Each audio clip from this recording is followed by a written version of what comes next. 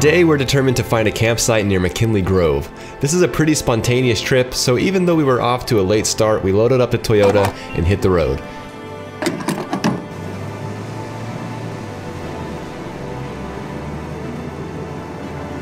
Nestled within the Sierra National Forest, McKinley Grove is home to giant sequoia trees, which are some of the longest living things on Earth, living over 3,000 years. These spontaneous trips are often the most fun since they're unplanned and you just find a campsite as you go. Nothing concrete or set in stone, just exploring, making your own path, and finding your own adventure.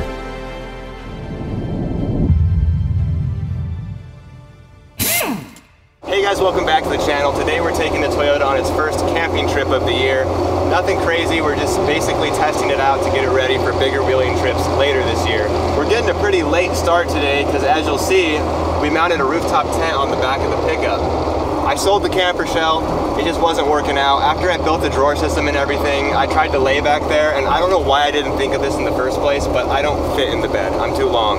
So I sold the camper shell to some guy from San Francisco. And now we have the rooftop tent back there. So my buddy Ryan's actually letting me borrow this for the weekend, and we're gonna see how we like it and if it's something that we might want to pursue in the future, like building out a bed rack storage system back there with the rooftop tent. The journey to find camp is often what makes these trips so fun. We have an idea of where we want to go, but getting lost along the way and finding lost roads is where the real adventure lies for us. On our way to find camp, we found plenty of areas to explore in the future, and we made sure to mark our map so we don't forget where they are. It looks doable. I walked all the way down there, and on the right here, it kind of cuts off, but if we keep going down, it looks like there might be a campsite at the end. Should we check it out? Yes.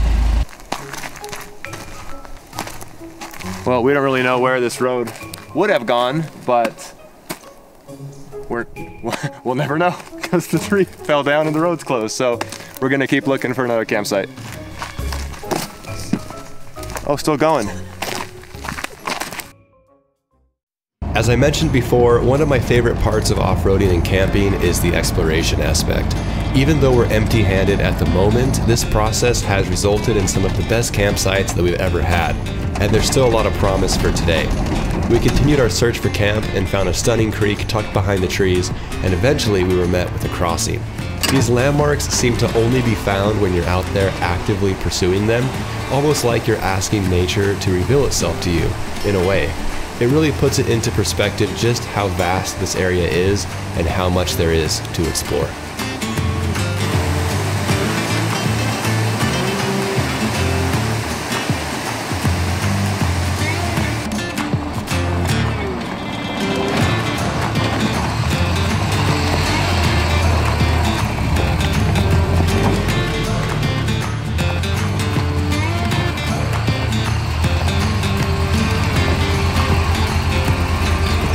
We just got to camp. We were looking for a while for a good campsite. We ended up somewhere in McKinley Grove. We're somewhere in McKinley Grove called Long Meadow, and I'm starving, guys. I need to eat something.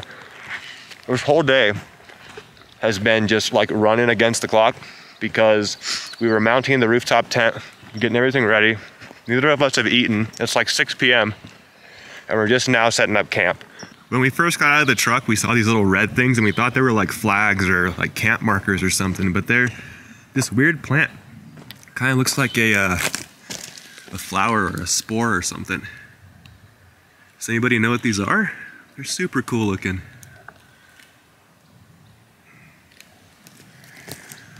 Also, another thing that we did is we were in such a rush that we forgot to pack our table. So basically we're just gonna unload chairs and cook everything on the tailgate and set up the rooftop tent. So this is gonna be our table right here, the drawer system that we built last year. Actually, the first time that we've used it is right now. We haven't went camping since last year, so this is the first run of the drawer system, but it actually might be gone soon because as you see, there's no room anymore with the rooftop tent. It was made to be with a camper shell, and the camper shell just didn't work out for the reasons I mentioned earlier. So now I'm probably just going to remove the drawers and come up with a different solution. So it sucks that I built the whole thing just to take it out, but it looks pretty cool.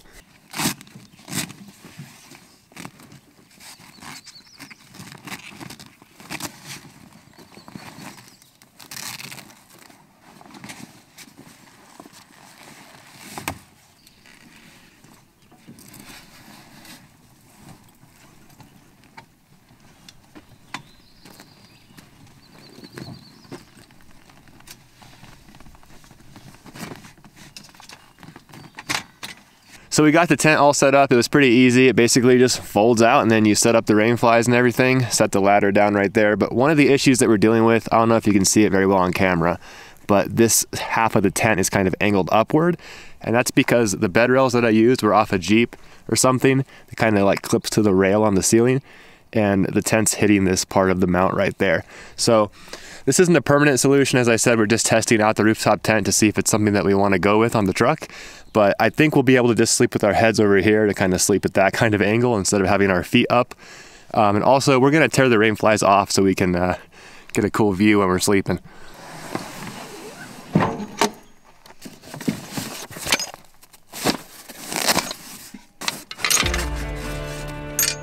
I gotta be honest here, I'm no expert in bushcraft. I just know that I like making fire pits and carrying rocks. There's something primal about it, and I don't know, I just really enjoy doing it. The existing fire pits were way too close to the trees, there were overhanging branches, and they weren't located on flat ground, so I just decided to make my own. Hopefully whoever camps here next can use it too.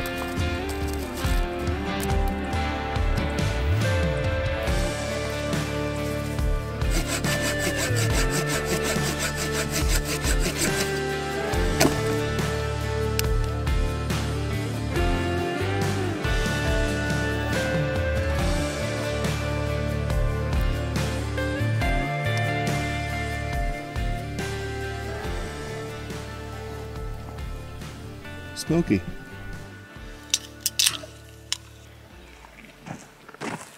Just got camp set up.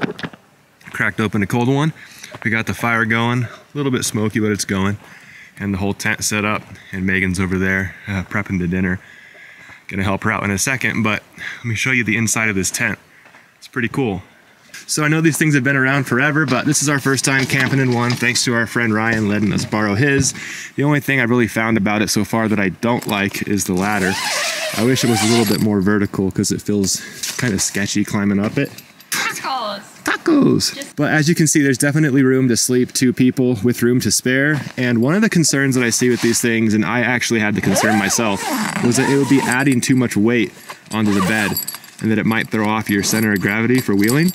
And honestly, the thing isn't that heavy. It's only like 150-ish pounds, and I don't really see it being that much of a problem. So we're probably gonna be picking up a tent for this truck. But that's enough of that. Let's go make some tacos.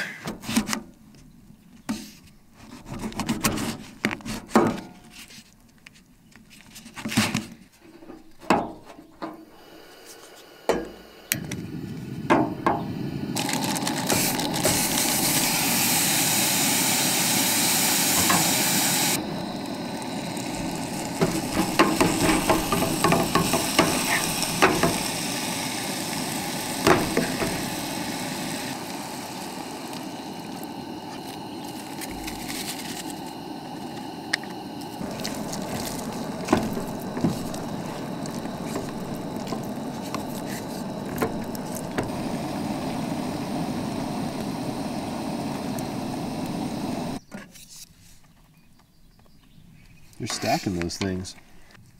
My hands are frozen. It's cold.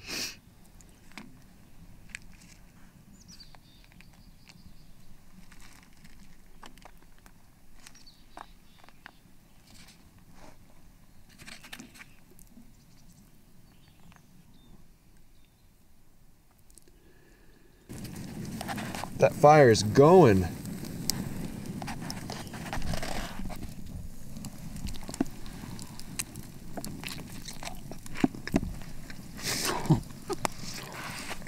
Very good.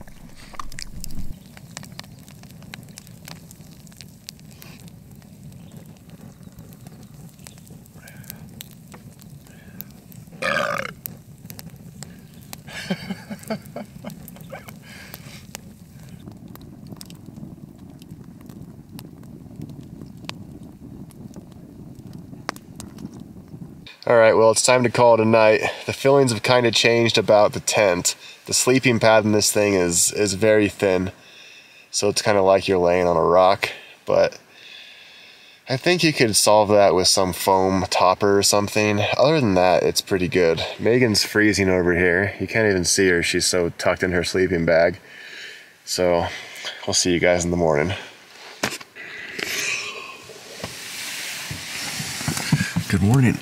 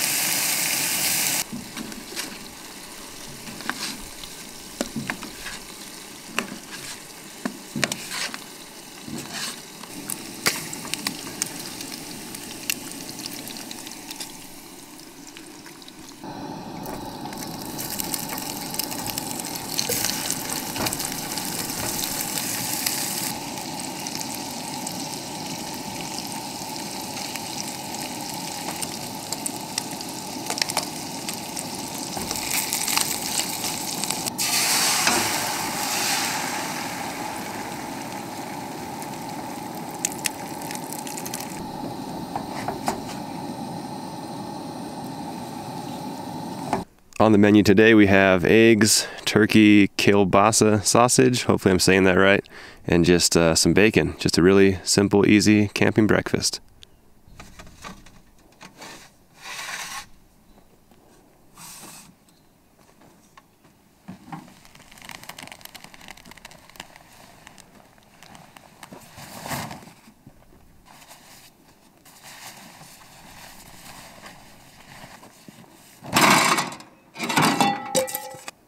Caught that all on camera.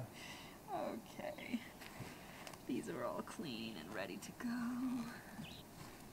Sorry, Ryan. I broke your strap off your tent. I didn't pull it that hard.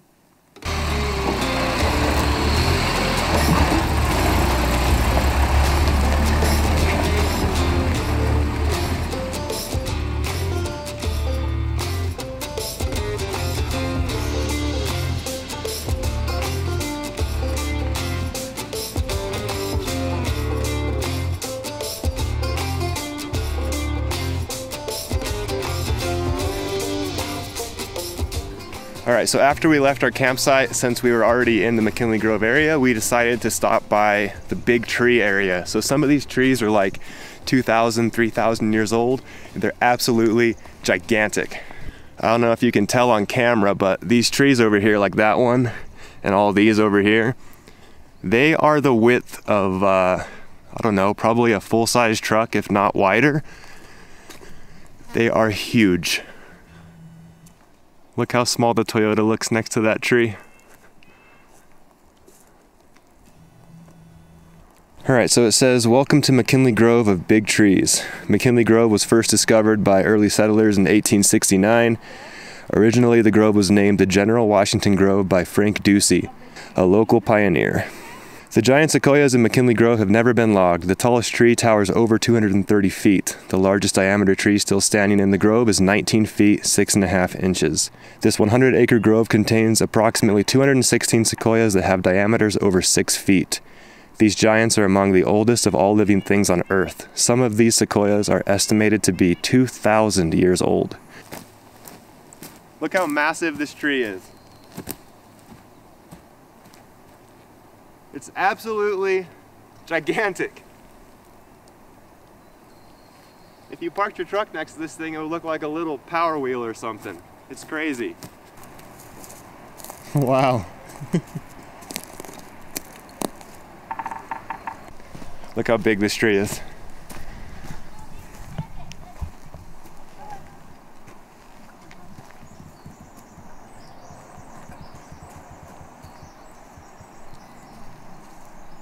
A lot of spider webs.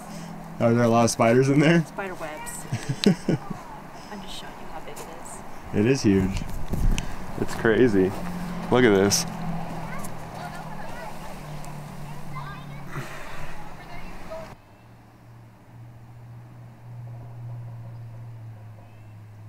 Something Megan just noticed was that there's actually no branches all the way to the very top. I wonder if thousands of years ago these had branches, or if this is always how they've been. Oh, she found a woodpecker. Oh, it's gone.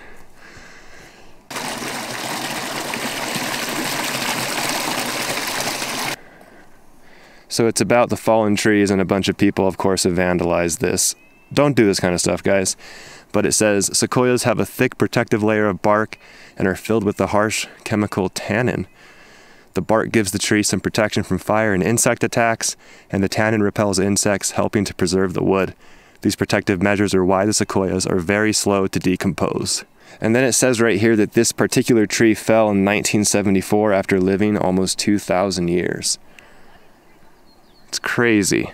And you can see there's actually some carving in here from like January 1988. Like people are putting dates in here. 1975. That's insane. This thing just fell down and just hasn't moved. Just been stationary just to leave its mark forever.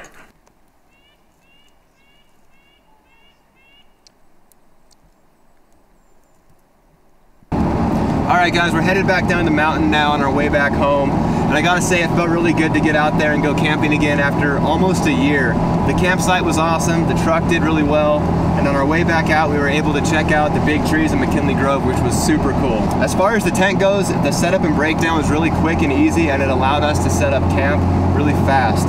But the one thing that a tent is used for primarily, which is sleeping, it did a really terrible job of. The sleeping pad is so thin that you can feel the hard layer underneath it, and it just made it to be a really uncomfortable night in that tent. So we are keeping our options open. Not sure if we're sold on that exact brand. Anyway guys, that's gonna wrap it up for this video. Thank you for following along on the camping trip. If you guys enjoyed this content, please feel free to like, comment, and subscribe. And I'll catch you guys in the next one. Later.